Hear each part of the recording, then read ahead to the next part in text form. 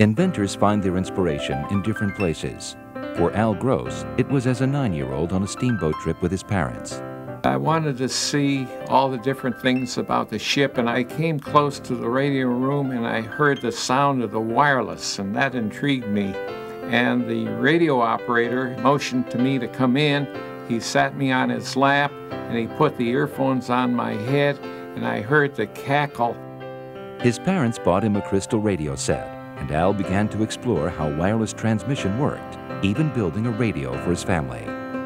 After high school, Al worked his way through Case School of Applied Science, now part of Case Western Reserve, by taking a job in a radio store. He began experimenting with higher frequencies, and by the mid-1930s, he had developed a prototype walkie-talkie. And I built several, and I gave them to other fellow radio amateurs who worked with me, and I discovered how well they worked, so I knew I had a product. When war broke out in Europe, the Office of Strategic Services, the precursor to the CIA, called Al to demonstrate his technology. They called me to Washington to see the device and also to test it. And from that, they asked me if I would be interested in putting together a system for talking from plane to ground using my walkie-talkie scheme. It's a Sugar One Fox. The walkie-talkie proved indispensable to the war effort, allowing reconnaissance troops to radio key information to airborne units up to 30 miles away. And the enemy did not have countermeasure equipment to interrogate these devices because they had no equipment that would work at this frequency. Al's work was later discussed in a secret memorandum to President Franklin Roosevelt. And my device was listed as one of the most successful operations during World War II. After the war, Gross formed the Citizens Radio Corporation to market a commercial version of his walkie-talkie. He sold them mainly to farmers and the Coast Guard. Then, in 1949, he used his wireless radio technology to develop a mobile pager.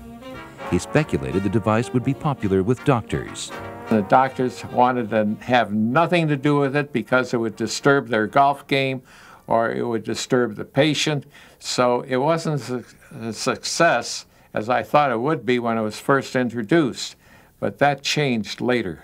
Today, there are 45 million pagers in use in the United States alone.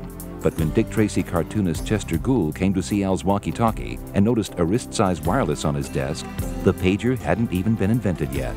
He called me after he got back to his office and he asked me, can he use that device for the Dick Tracy wrist radio, which he had in mind. And that's not Al's only bit of infamy.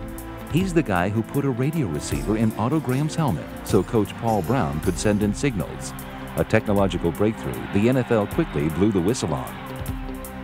Gross is the owner of more than a dozen patents, though the most potentially lucrative, for the radio pager and the cordless telephone, expired years before those devices became popular. But Al's just happy his work has benefited others.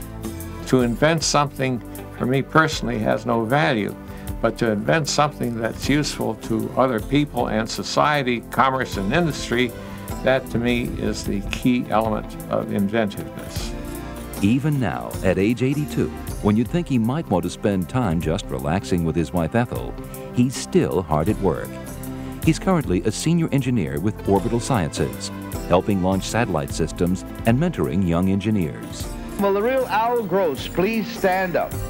The real Al Gross should stand and take a bow for his inventive spirit, for his contributions to his country, and for a lifetime of work that was ahead of its time.